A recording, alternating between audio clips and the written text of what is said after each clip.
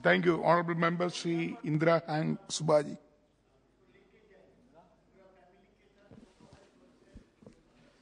Thank you, Chairman, sir. I stand to support this bill on behalf of Sikkim Krantikari Morcha Party. I'm a lone member from Sikkim, so I'd like to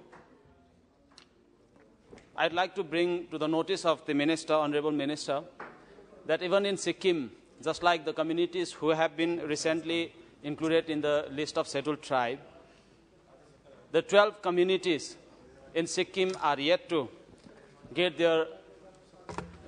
listed into the list of scheduled tribe. So when Sikkim was merged in the Indian Union in 1975, out of 3 major communities, 2 major communities, Bhutia and Lepcha, were included as scheduled tribe in 1978 itself. And later on, in 2003, Limbu and Tamang communities, both the communities were included in scheduled tribe. However, there are still 12 communities who share a similar kind of tribal trade with the rest of the tribal communities in Sikkim. They have been demanding, and the government of Sikkim has been time and again apprising this issue with the government of India.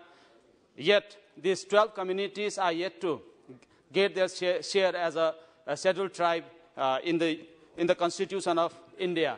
So I'd like to request the Honorable Minister that this issue must be addressed to bring justice to those who have been left out after the merger of our state. Because Sikkim is a small state, we don't have much of population, and all the population, all the communities have a similar kind of socio-economic conditions. I'd also like to bring in the notice that to enlist in the scheduled tribe in the Constitution of India is not just to bring justice in terms of socio-economic condition of a community. It is also important that those communities, the identity of those communities should be taken into account, and the policies must be framed to protect their identity as far as possible.